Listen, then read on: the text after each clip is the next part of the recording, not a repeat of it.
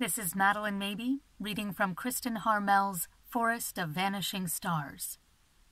A faint call came from somewhere in the distance, the call of a man's deep voice, and Yona stiffened, her hand going instantly to the knife at her ankle.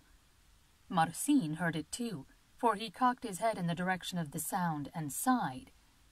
"My father," he said. "Do you want to—" "I should go," Yona said quickly.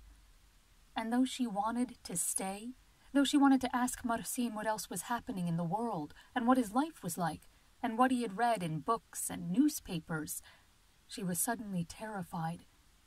Marcin seemed like a friend, but what if his father was one of the people Yerusha had warned her about?